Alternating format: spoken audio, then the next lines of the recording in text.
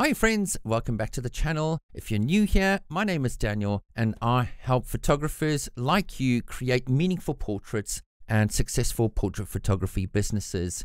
So in today's topic, what I want to do is show you exactly how I edit skin tones of my portraits inside of Photoshop. But before I get into the nitty-gritty, I want to talk about what are the factors that affect skin tones in our portraits. So everything actually happens at camera level.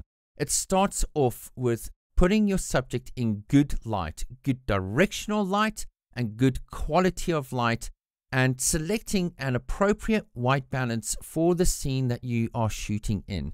Now, from my experience, I had this issue right at the beginning with my portraits where everybody looked gray and pale and lifeless. And what was happening is that I was setting my camera to auto white balance, and I was letting my camera decide the colors in my scene. So white balance and good light tied together form the foundations of a good starting point when it comes to skin tones. In fact, good light and a good white balance on your camera sets the stage for good colors in your image altogether. Not just skin tones, but all the colors. So that is absolutely key. We need to get that part right. Unfortunately, these things start falling apart when we start shooting in poor light, poor quality of light, poor direction of light, like we've got in this portrait of Michelle. This portrait is shot in poor light or poor quality of light. The direction of light is pretty nice, but the quality isn't. And the reason why is because of the light patterns that we've selected to shoot in and the location that we are shooting in. Look at the environment around her face. We've got a lot of yellows, we've got a lot of foliage, and what's happening in this case is that we've got very strong open source light, bright sunlight shining into our location, reflecting off the color of the foliage around her. And what's happening is that indirect light is bouncing off and going into her face, and it's creating these yellow casts in the forehead, on the cheeks, on the chin, on the nose, and everywhere else. This is creating an issue for us, putting our subject into a location where it's got a lot of external influences in terms of indirect light. So the light's coming down, it's bouncing off the green foliage, and it's bouncing that color of the foliage back into your subjects. So for those of you who are simply putting your subjects under the shade of a tree on a bright afternoon, this is your issue.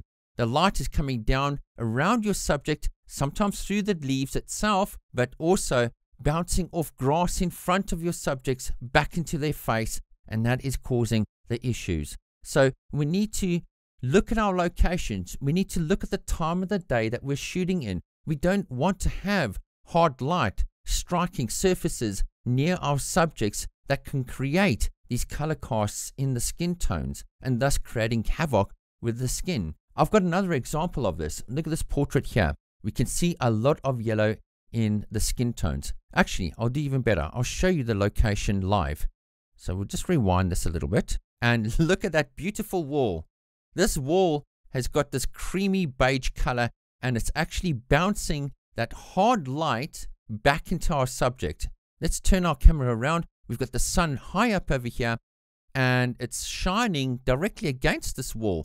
But I was kind of strategic when it came to shooting in this location. I saw this wall as a beautiful source of light going back into our subject, and we'll go and look at that image now in a moment inside of Photoshop.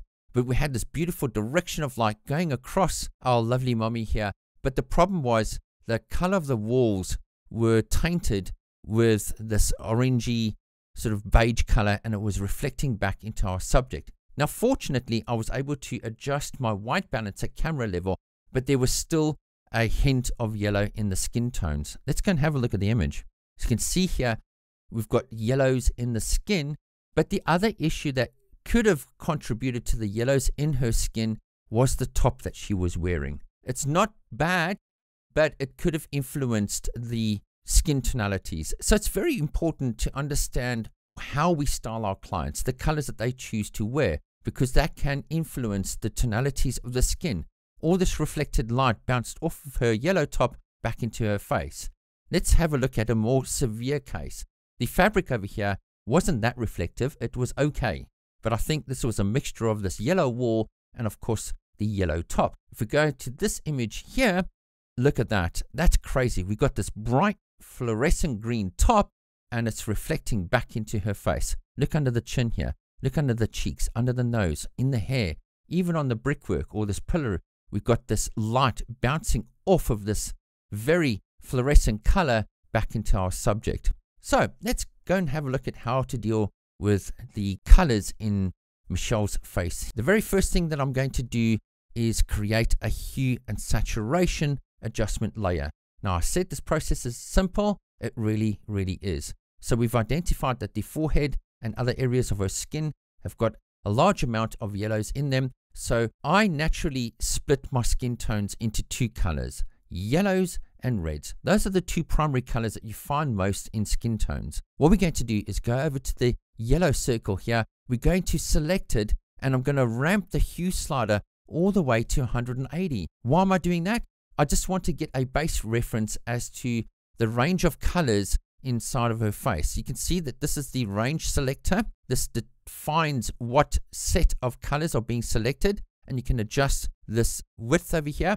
But as we slide our slider to the right, we can get a sense of those yellows in her skin. It's right there. I'm going to leave it where it is now. On her chest, we can see we've got yellow tonalities around the chin area, around the cheek, on the nose. And that's exactly the areas that are identified. So turn that on and off, and you can see that everything else that was yellow and green has been selected. What I need to do now is click on the layer mask here and invert it like that. And what I want to do is grab a soft brush. So if we go over to our brush settings, I've got a soft round brush. It's set to 90 at the moment. And I want to make sure that my opacity is 100 and flow is 100. And I'm just going to paint over the skin tones, only the skin tones, not the hair, not the eyes, just the skin. The reason why I say not the eyes is if I actually paint it, you can see that we might change the color. We don't want to do that. We just want to deal with the affected skin tonalities, just like that.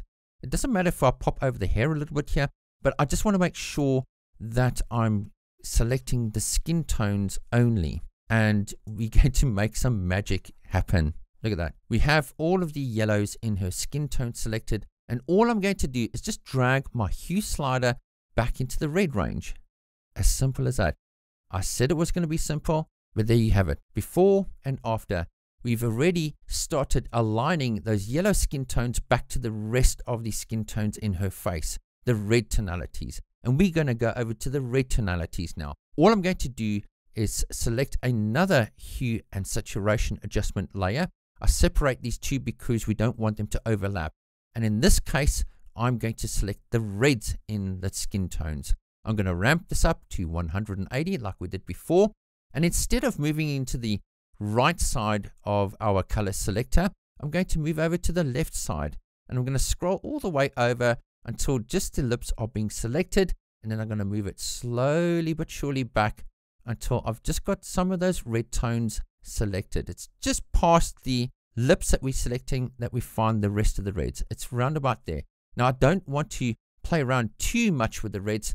There aren't really any severe red tonalities in her skin, so we'll leave it like that. And I'm going to invert the mask again and then just paint over the reds in those areas.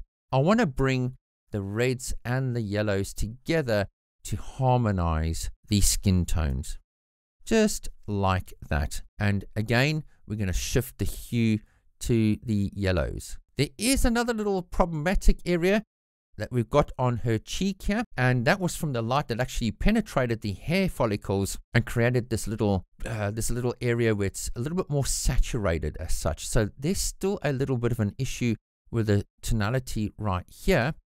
I'm going to flatten the image and we are going to create another layer. So we're going to copy that layer. We're going to press Command J or Alt J on a PC. And I'm going to tackle this from a slightly different perspective. What I'm going to use is our Camera Raw filter. But before I do that, I want to explain why I'm switching over to this process. Through my experience, I actually found that selecting orange tonalities in skin tones inside of Photoshop is a little bit problematic. Let me just demonstrate why. If I go back to our previous method of hue and saturation, and I select the little hand tool here, because we obviously don't have an orange in the lineup, I'm going to select this area where her skin tones are really, really orange. And you'll notice that it automatically sets it to red. So if I ramp this to 180, we're selecting all the red tonalities yet again. And then obviously I can push this back to where we've got the reds, but it's only searching for the reds. And if I move it over this way here, we're going over to the yellow range. So it can't quite pick up the orange tonalities unless we bring these little pointers in very close and we try to target just that specific color range. You'll notice that it's not quite getting it. So I found a way around this by going into the camera raw filter. And what we're going to do is we'll go to the camera raw filter right here. What we're going to do is we're going to go from the mixer option or the mixer panel, and we're going to go to point color.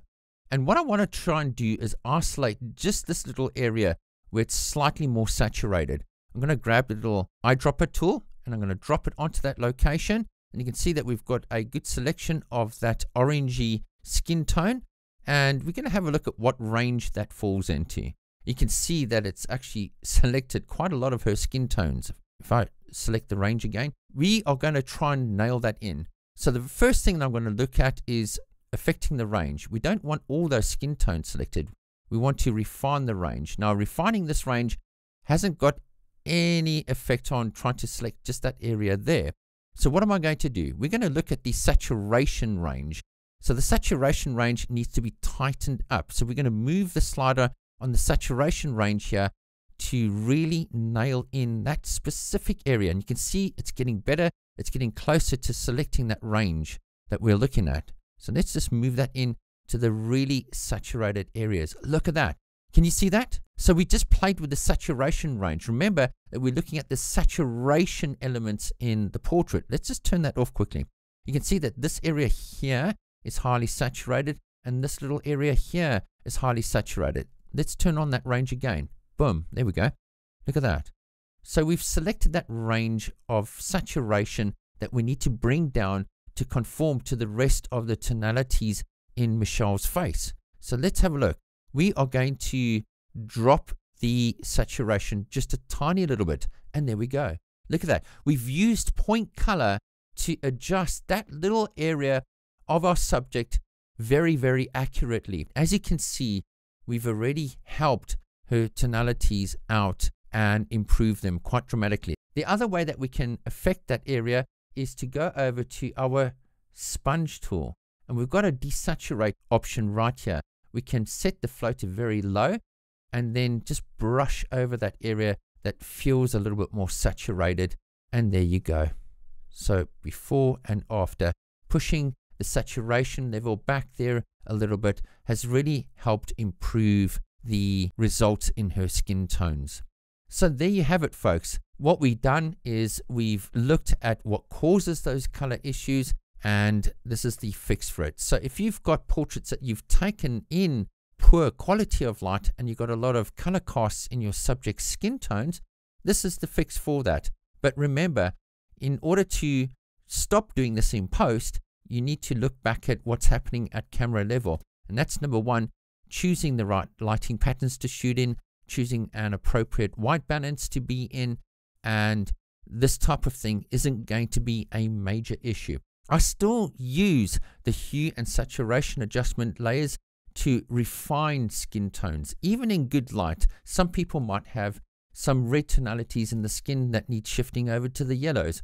Or, you know, like if you're editing a newborn session, the baby might have yellow jaundice and you want to shift those yellows to the reds. There's many uses of the hue and saturation adjustment tools to correct skin tones. This is just one of them that we're looking at, you know, correcting bad skin tones because of color cast. I felt this was an appropriate topic to cover because I've seen that it is a problem for many people, and I see it a lot in the forums where folks talk about issues with green casts and yellow casts. It's all to do with the light, And if you have those images already and you want to correct it, this is the way to go about correcting those skin tones. So there you have it, folks. I hope this has been an informative session, and you can go out and edit your images effectively, or at least pay attention to objects around your subjects that might cause color casts. Thank you so much for the awesome support, and we'll see you in the next session. Cheers for now.